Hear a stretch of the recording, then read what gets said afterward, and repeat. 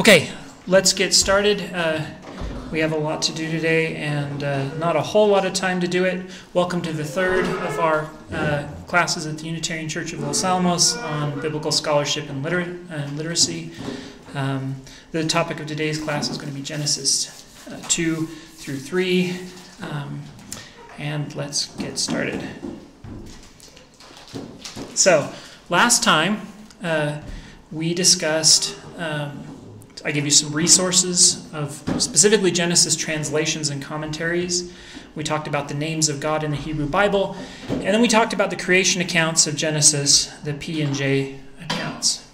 Mostly we focused on the Peace account in Genesis 1, the J account in Genesis chapter 2. We mostly talked about in terms of contrast. We're going to have a whole class on what's called the documentary hypothesis, which is where all these letters come from. All you need to know for now is that the Bible is usually divided by scholars into different sources where things came from. One is labeled P, it's a priestly source. The other is labeled J because of his use of the name Jehovah, anachronistic use of the name Jehovah.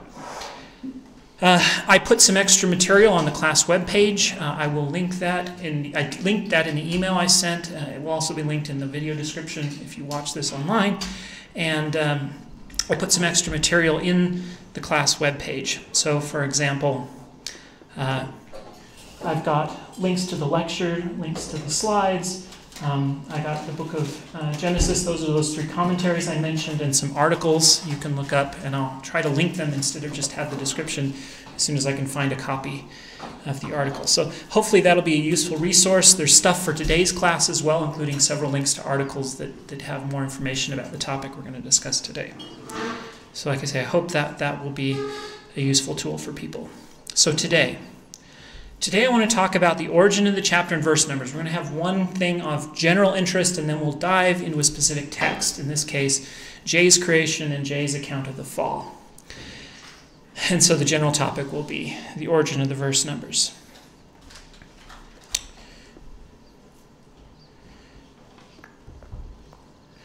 So, I want to talk about that and the signing of the Magna Carta.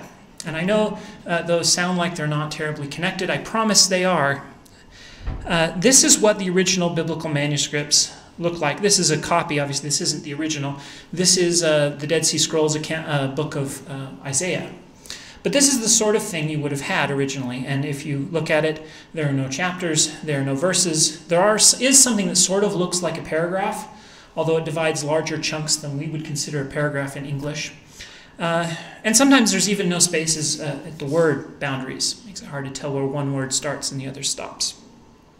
So imagine, if you will, that someone said, in the book of Isaiah, it is written, and then quoted. Well, you have no idea where. You don't know how to find it, unless you have the entire book memorized.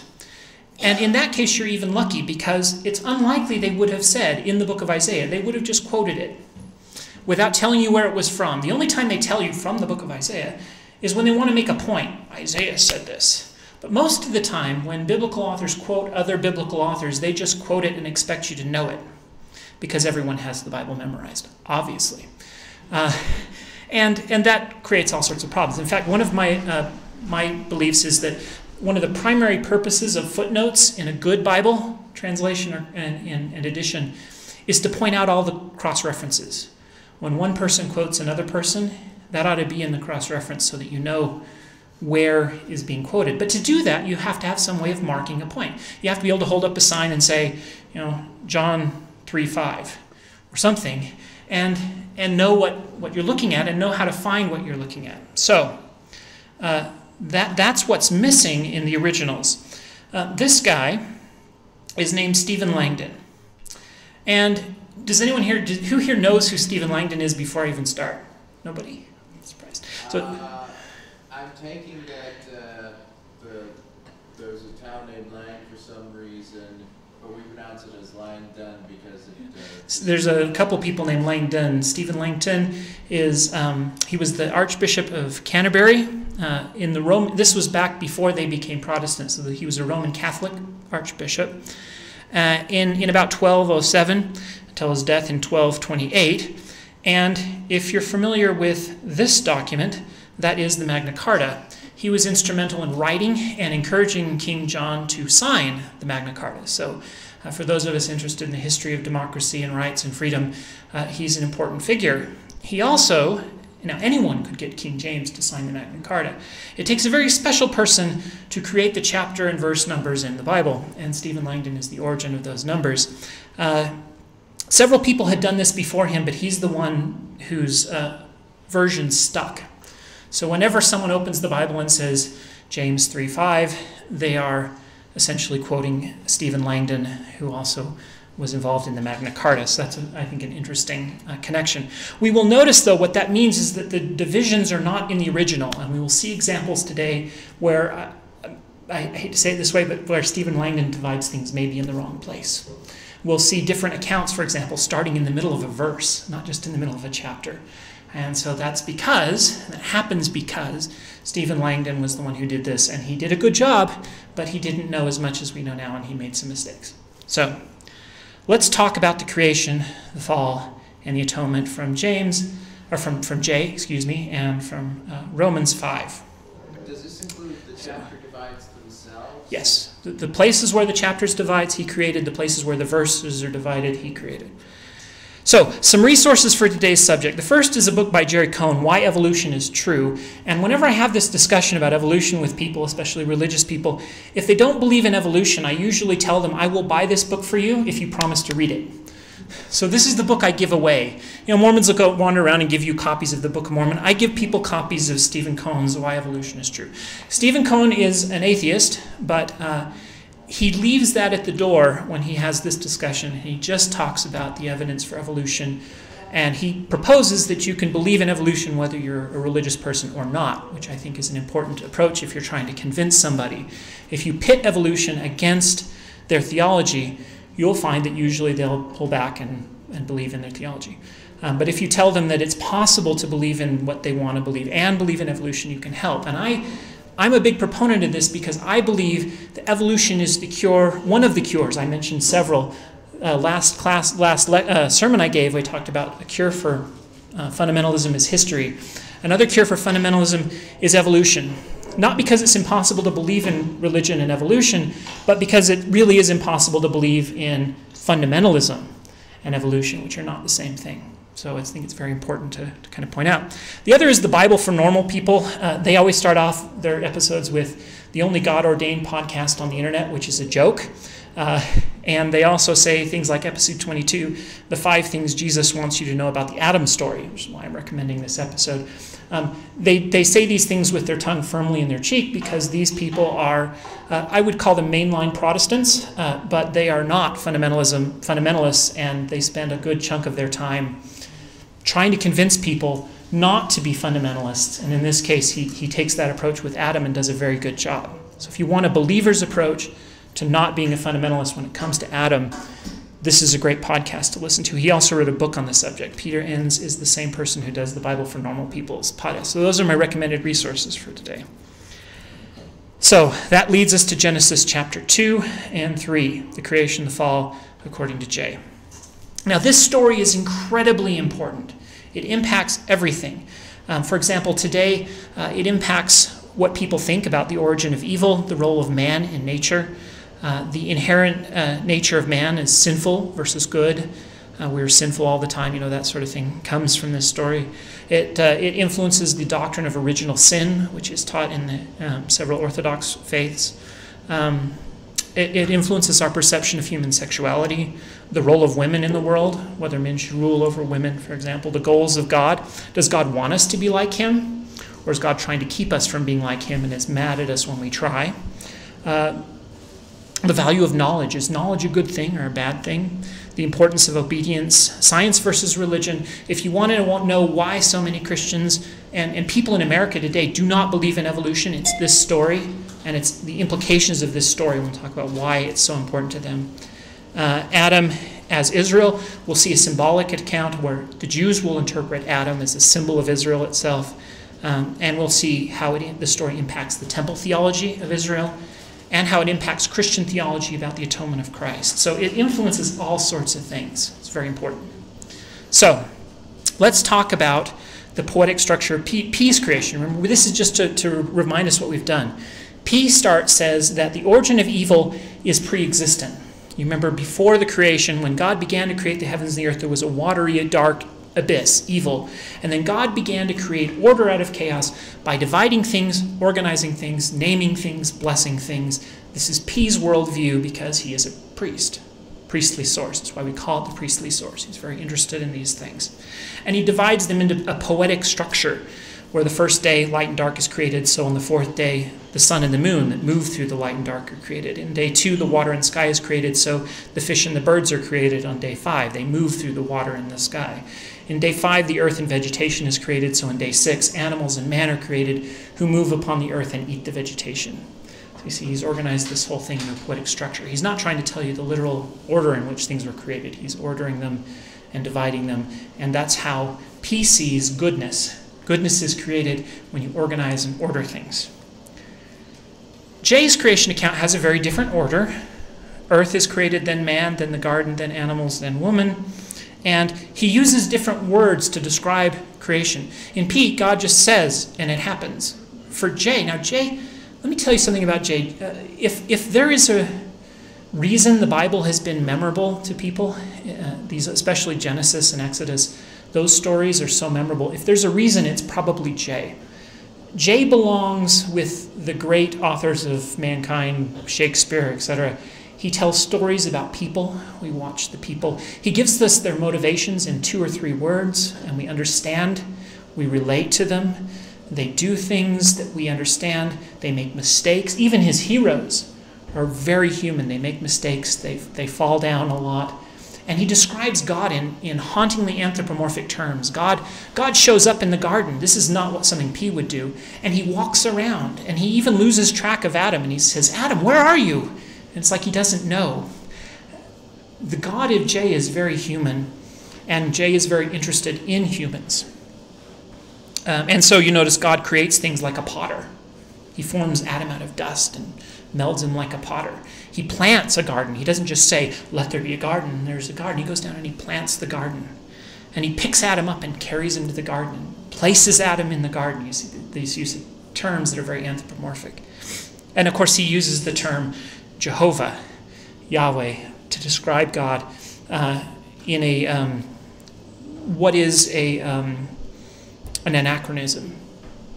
Because the term Jehovah, Lord in all caps here in our translation, was not known to Abraham. In fact, P himself says by the name Jehovah, God was not known until the time of the Exodus, at least. So this is an anachronism, but J uses the term Jehovah everywhere for God. Okay, so let's talk about the creation, J's creation, not of the world, but of man. You see, P is interested in the creation of the sky and the heavens and the sun and the moon and the stars, and J could care less. It's all about mankind. So, at the time, notice it begins with a subjunctive clause, just like Genesis 1 did. When it happened, remember, P says, when God created the heavens and the earth, it was dark and there was evil. J says, when God created the earth and the heavens. Notice the ordering. For P, it's the heavens and the earth. For J, it's the earth and the heavens. Now, let me tell you where I'm at. This is Genesis chapter 2, verse 4b. In other words, right in the middle of verse 4. At the beginning of verse 4, it's still P's account. In the middle of verse 4, it jumps to J. And this is a place where the verses and the chapter breaks don't do us justice. We switch accounts right in the middle of a verse. But anyway, when J talks, he says, at the time when God, Jehovah, made the earth and the heavens, it's all the earth first, then the heavens, and then he never talks about the heavens again. He doesn't care. It's earth-centered. This is important for Jewish philosophy and theology because Judaism is all about merging a cosmic view of God, P, with a human view of God and Scripture, and that's J. And you put the two accounts together and you get an overview of kind of Jewish thought.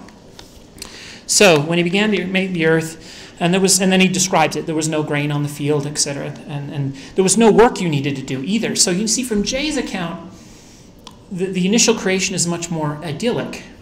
P says evil was pre-existent, and J says when the earth was created, it was good, and then things went wrong. You see, that's a very different view of what's happening and why.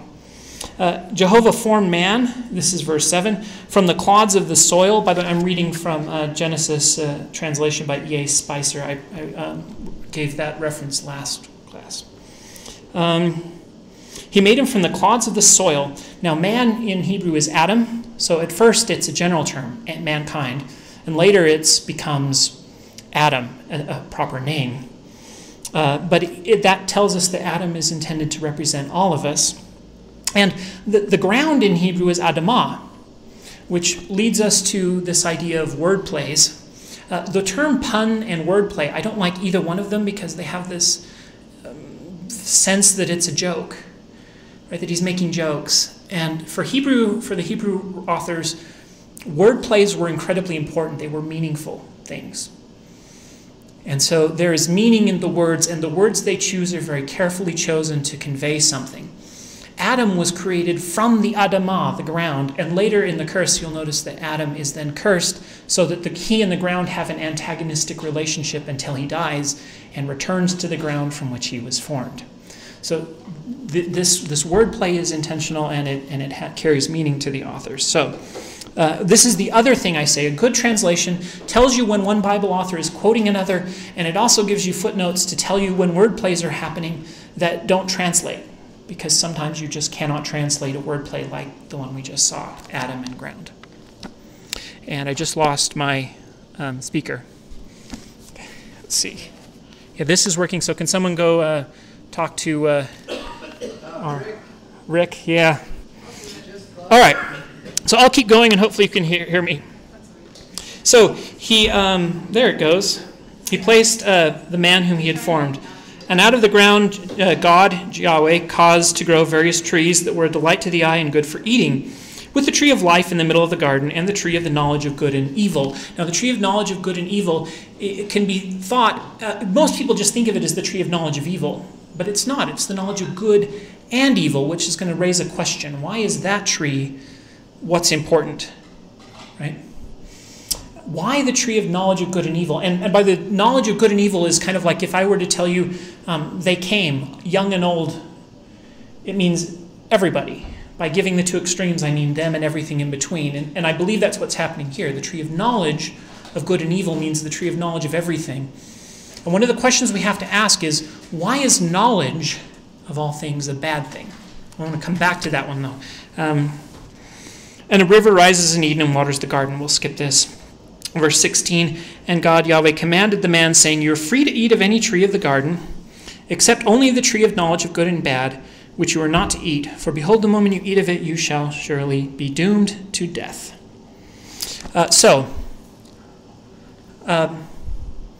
I guess I should have mentioned the terms Eden.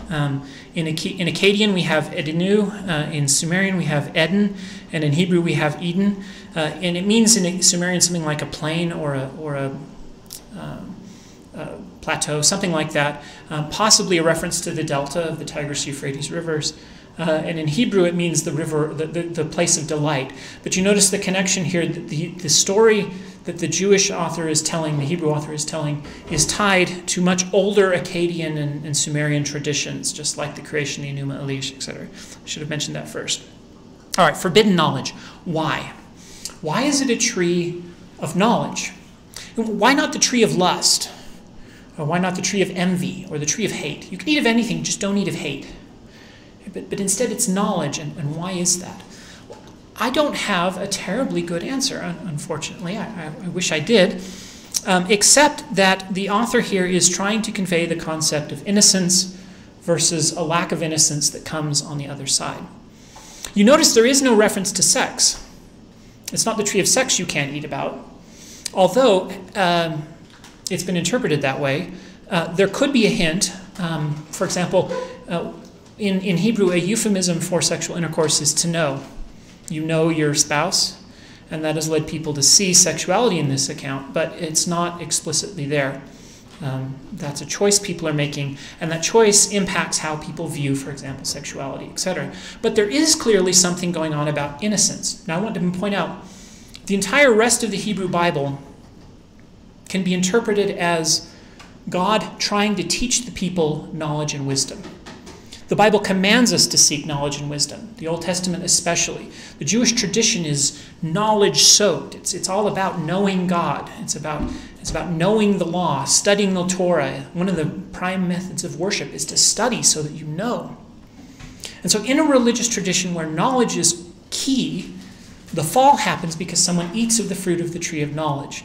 And that's an enigma that is, I also believe, is intentional. It forces us to struggle with the text, but I don't have a terribly good answer for it, other than what the author is describing is the movement from innocence to wisdom.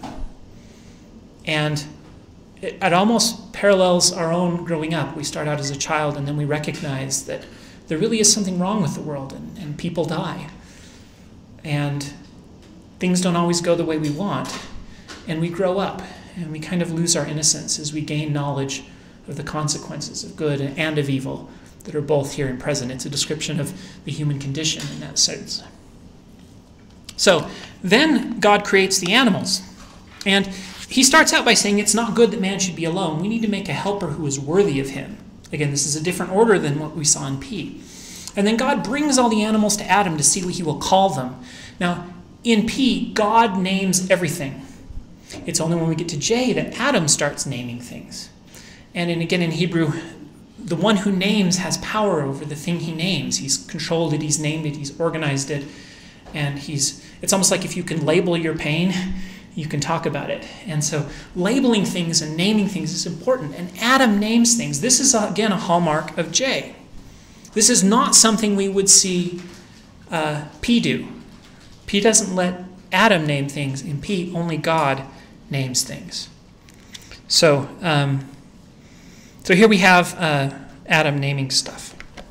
And again, this is almost like trial and error. God's looking for a helper for Adam, but he doesn't know what helper he should give Adam, so he brings stuff to him. It's like, do you like the dog? No. Do you like the whale? No. Do you like the fish? No.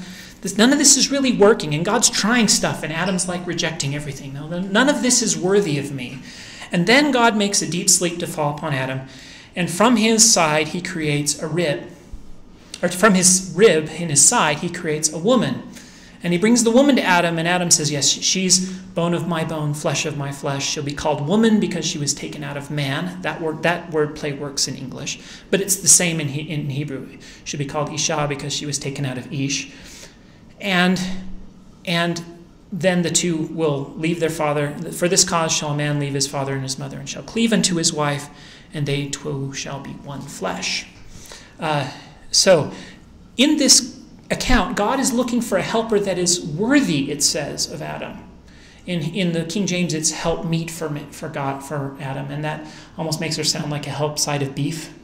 That's not what the text is about. She's a helper that's worthy of man. So again, if you look at what the text says, in this instance, about the place of women, women are corresponding to, equal to, worthy of man. I've heard the pun, he didn't make Eve out of Adam's head to rule over him, or out of his feet so that he should rule over her, but out of his side, so she would stand at his side as equal partners. And that's a nice sentiment. We'll see what the text does later on in a minute. But in this instance, she corresponds to him, and she's his equal, I think, which is an important point. Now, at this point it says, let me find the right place here. I'm going to skip his commentary. Oops, I'm in the wrong place. Okay, and the two of them were naked, the man and his wife, yet they felt no shame. That is the last verse of chapter 2. And then the first verse of chapter 3 says, now the serpent was the slyest of all the wild creatures that God, Jehovah, had made. Now it's tempting to break it there. You can see why Langton broke it there, because the first one is talking about the creation of man, and the next introduces the snake onto the scene, and we're starting to move towards the fall. It makes it a good place to break it. The problem is it breaks it right across an interesting wordplay that, again, we miss in the English. And that's between naked and this phrase used for the serpent that is sly, crafty, and subtle. These two terms sound a lot alike in Hebrew. In fact, there's been some debate about whether they're from the same root. And yet they mean opposite things to some extent. And so here the Hebrew author is taking a word that means either naked or subtle, and he's put them next to each other and said, what does this tell us about nakedness, subtlety, and the difference between innocence that Adam and Eve started with and the knowledge that they end up with? So notice something about snakes. They shed their skin.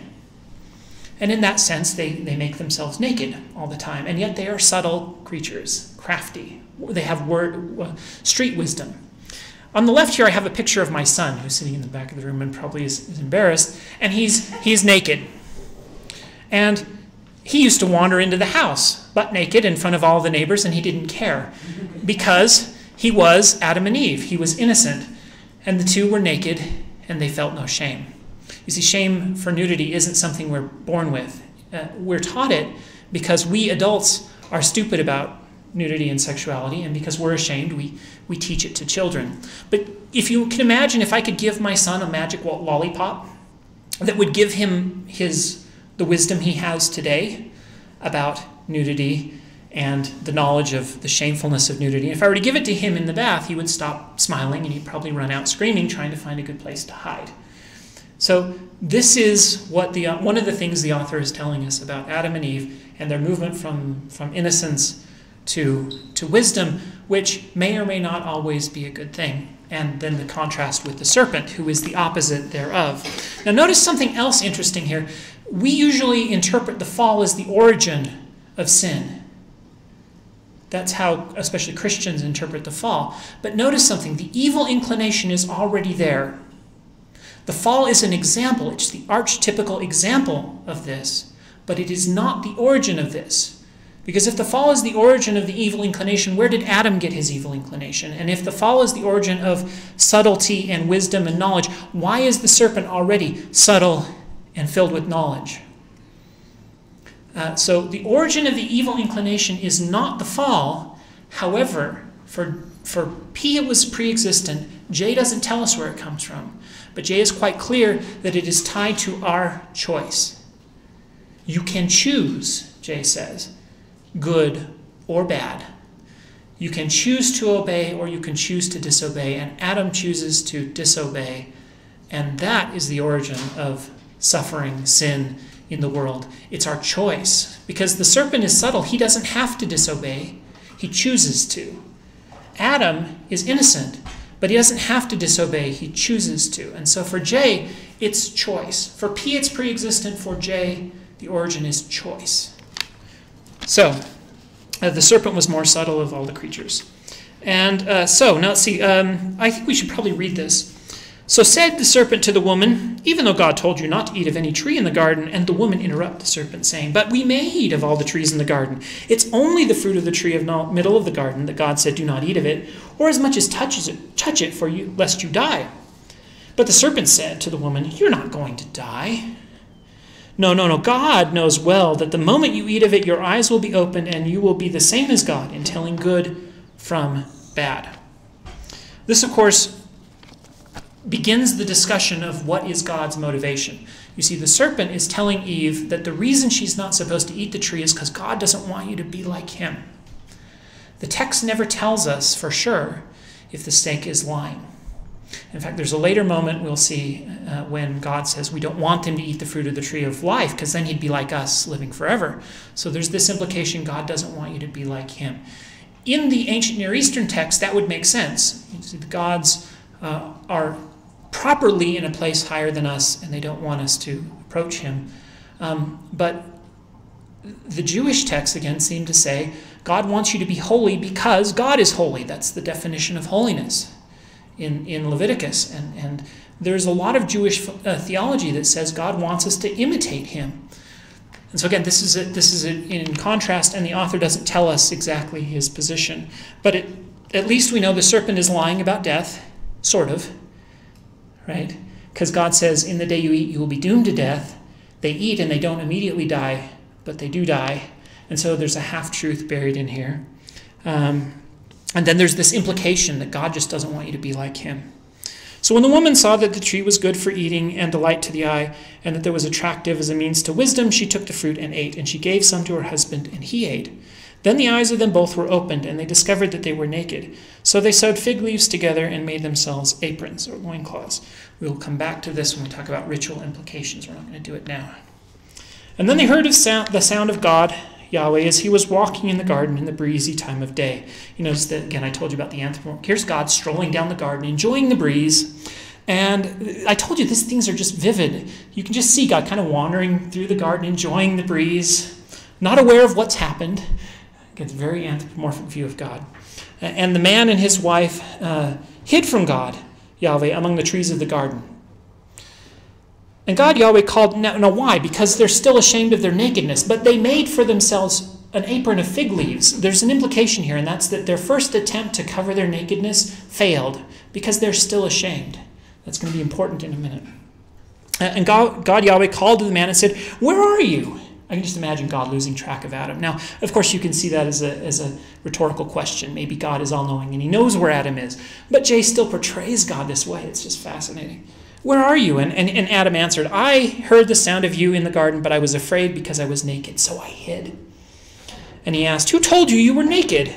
Did you then taste of the tree from which I've forbidden you to eat?" And the man, as if God doesn't know what's happened. And the man replied, "The woman who you put at my side," notice the reference to side, she's my equal. "The woman who you put at my side," I love this, "it's not my fault. The woman who you put at my side." Now that's again very important. Where the woman belongs in the beginning is at the side of man. Where she will be put at a later point in the text is different. And we have at least now two references, not just one to where she was created from the rib, but another where Adam interprets it as, she's supposed to be my equal. And you did this to me. You put her there, and you put this equal beside my side, and she gave me the fruit, and I did eat, so it's her fault. And then God said to the woman, "How could you do such a thing?" And the woman said, "The serpent tricked me, and I did eat." It's his fault. They're passing the buck. I love this.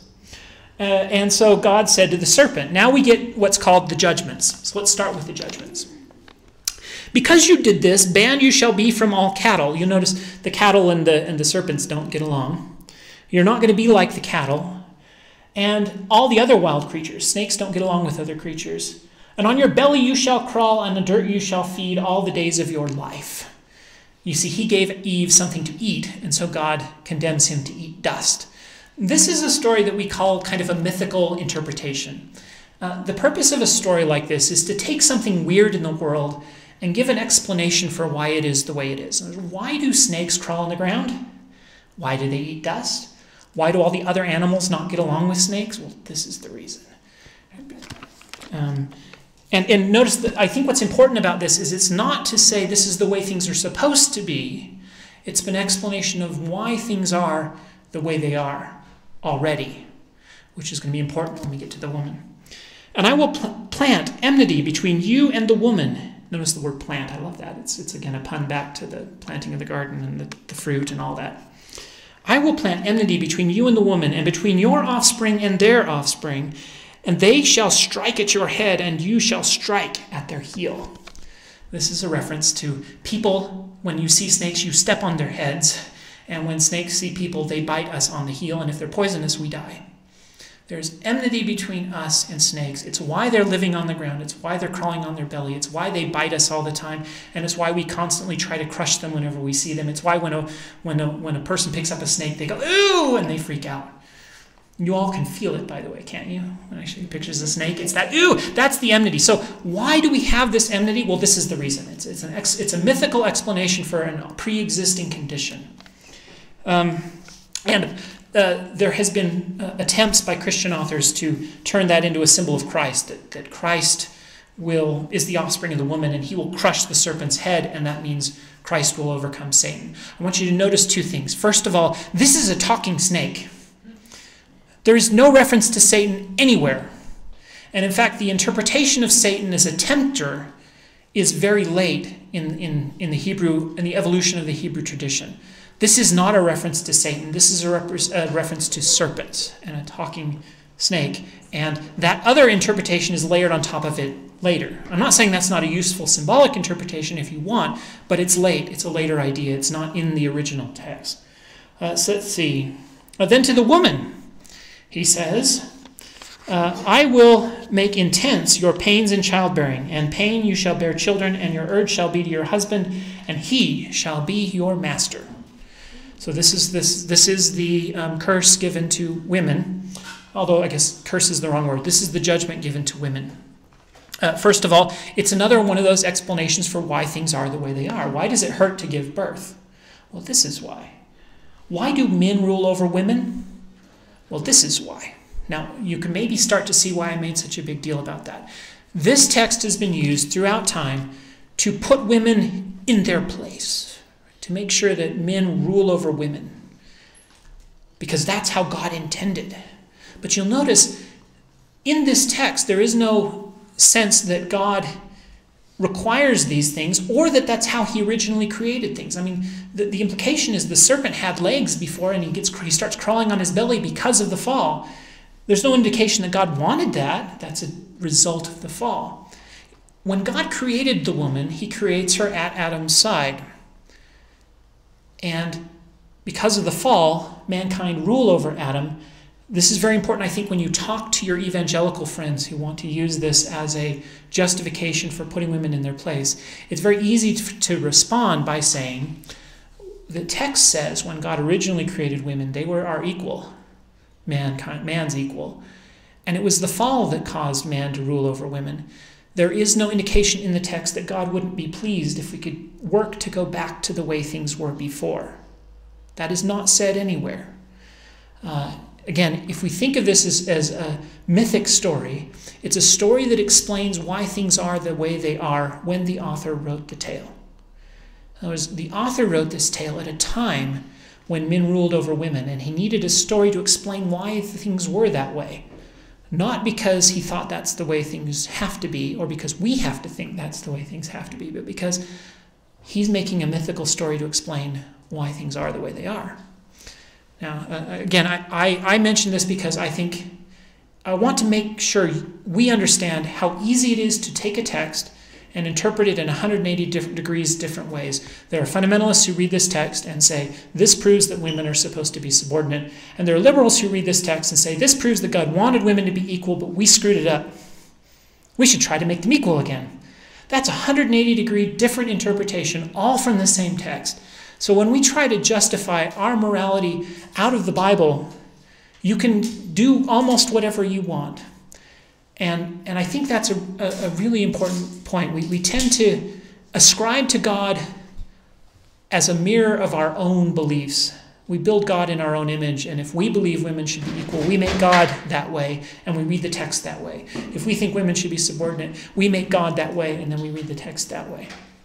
And so this is one of the problems with fundamentalism. You can always tell when someone walks up to you and says, I don't interpret the Bible, I just read it. And that's what it says. It's just, why are you arguing with God? Well, anyone who does that is not self-aware of what they are doing. It's impossible to read the Bible without interpreting it and without imposing your own worldview onto it. Okay, so that's women.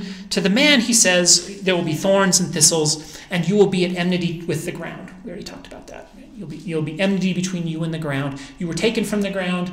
You will have to work hard by the sweat of your brow to make food grow from the ground, and eventually you will die and return to the ground you came from.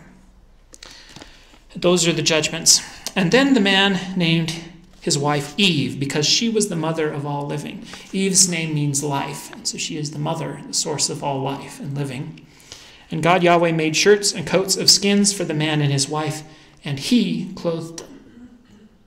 So, remember I said Adam's first attempt to clothe himself and cover his nakedness is unsuccessful, so God comes along and does it for him. God makes the first coats of skins. Now, what does this mean? To make a coat of skin, what do you have to do? You have to kill something. You have to kill something. You see, this is the very first reference anywhere in the biblical text of death.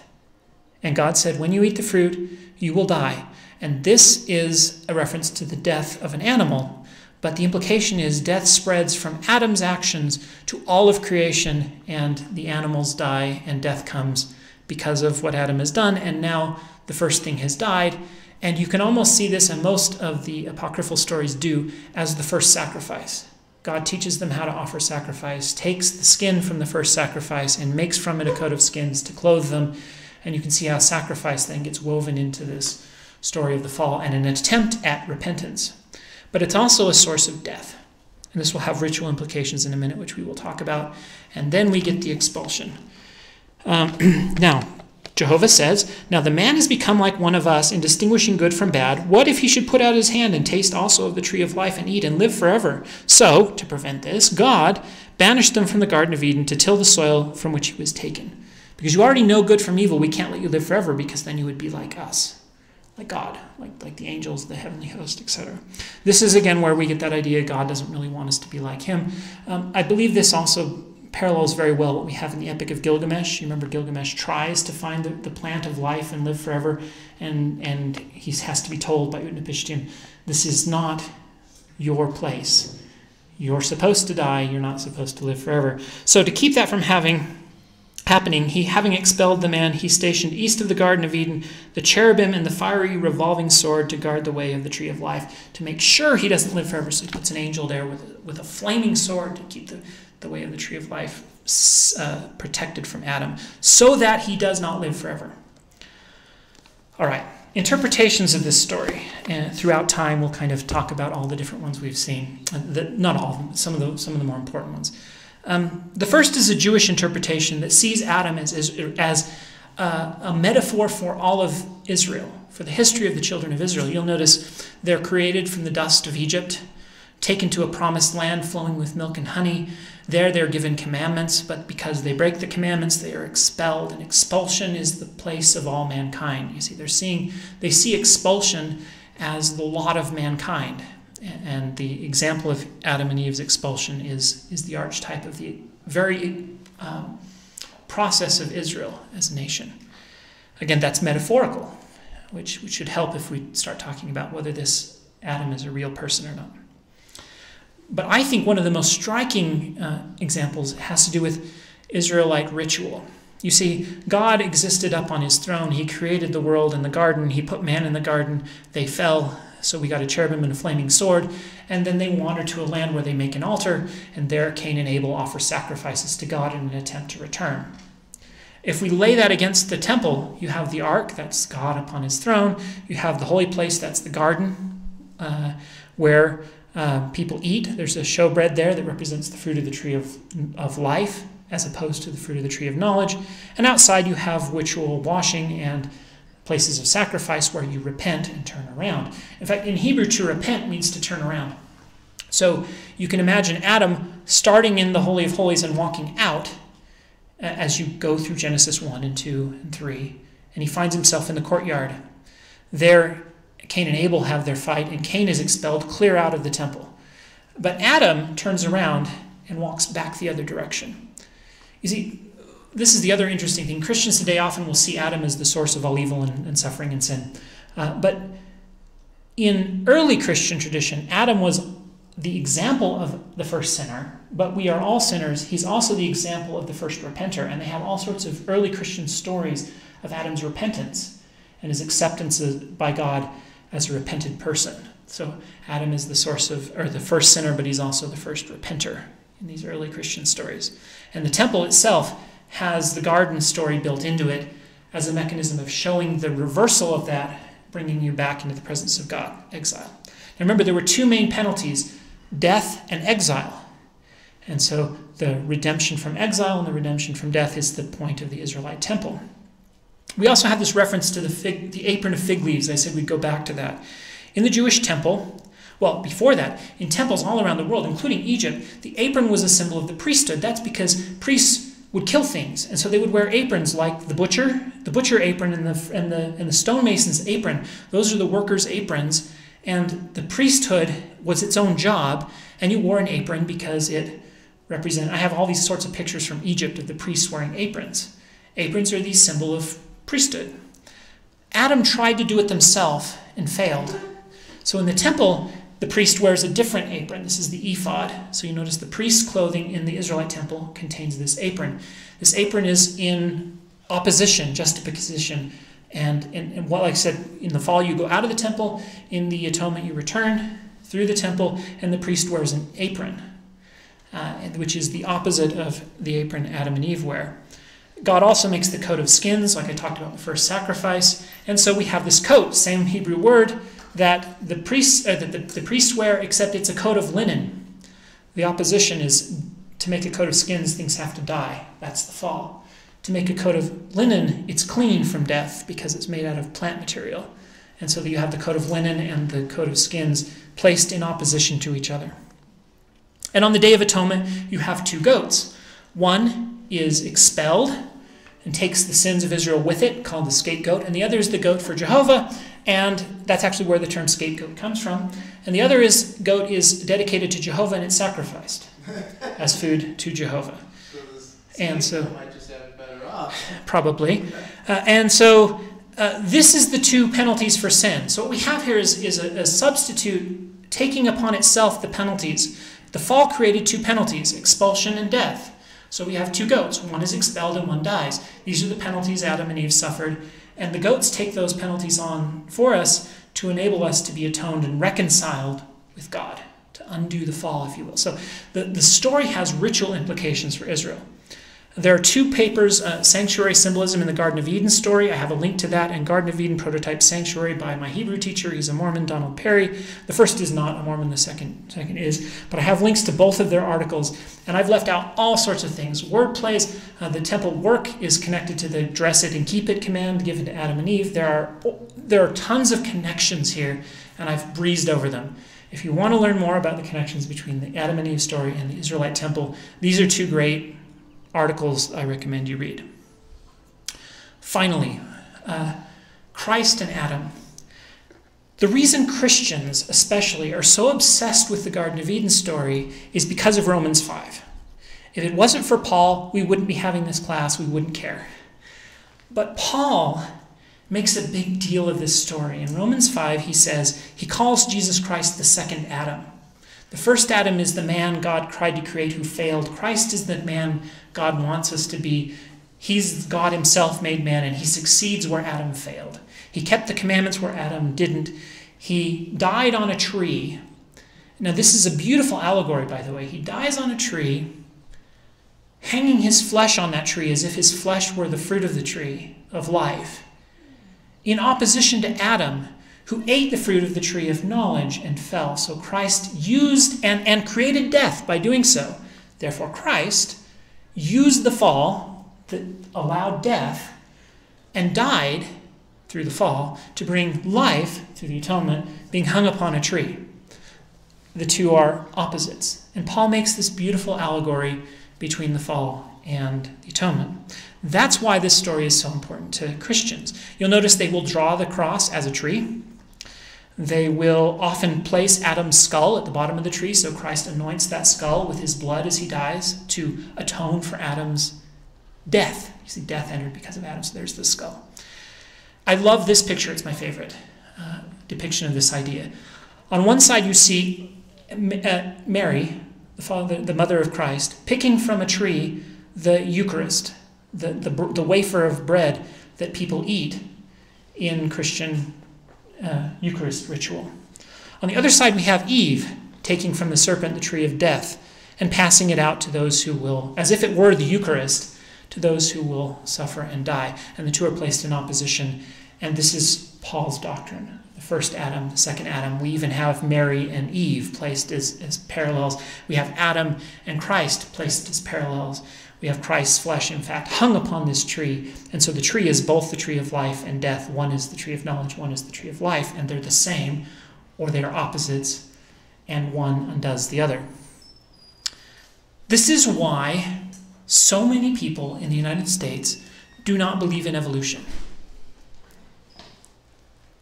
In fact, it's the majority of people if you have kind of a survey. And the reason for that is because of this theology. So I want you to understand what's happened here. They come along and they say, if Adam did not fall and create something with his fall, then we don't need Christ. And so if you tell me Adam is just a myth, then you're telling me that the entire atonement of Christ, the entire purpose of Christianity is unnecessary and nonsense. And so they've tied, in a fundamentalist sort of way, the need for Adam to be a real person to the idea that if he's not, the entire point of Christianity is moot. I don't believe that. It doesn't, I know a lot of you aren't Christians, and that's fine too. But when we talk to people, again, I believe if we make this dichotomy or support this dichotomy, we make things worse. The truth is, if the story is an allegory that tells us about the human condition, which I believe it is, then it's entirely possible for Christ to come and use symbolic elements of that story to teach us about how he overcomes the human conditions. He's saying that Adam is a myth or is a mythical figure does not mean that the human condition that is described in that story isn't real. It doesn't mean there's nothing for Christ to do. It doesn't mean there's no atonement that's needed. It just means that the story is a myth designed to tell us about the human condition, and Christ's atonement has elements that mirror that myth in order to show how he overcomes the human condition. This is not a necessary either or. It's possible to believe in evolution if you want, and to believe in Jesus Christ and the need for an atonement and all the rest that goes with it, and to see the parallels and the symbols between the atonement in Jewish temple ritual and the atonement of Jesus Christ that dovetail upon this story of the fall, because it is a very important story for Christian theology. Now, I have this list of things. I didn't even talk about original sin, but you'll notice that original sin is nowhere in the text. There's no reference to this idea that we're born fallen and depraved. There's no reference to this idea that sexuality causes us to be born with original sin. It's not there. Adam already has the evil inclination. He chooses. We already have it. We choose. It's already there. Now, I'm out of time, but I hope that what we've done has given you some idea of why this text is so important, why it influences things like the role of women in our society today, why so many people are unable to reconcile this story with evolution, and how its symbolism ties into everything from the Eucharist to the Jewish temple tradition, etc. So that was my goal. I hope that I've succeeded. Next time I'm going to actually finally tell you about the documentary hypothesis. I'll actually I've showed you some J stuff. We're going to go through all that, when the dating is, why people decided that there are authors, how they divide up the authors, how they figure out who wrote what. And then we'll tell the Cain and Abel story, the flood story, and the Tower of Babel. And that'll be our next class, and I hope to see you all there. I think it Thanks. stands for Elohim.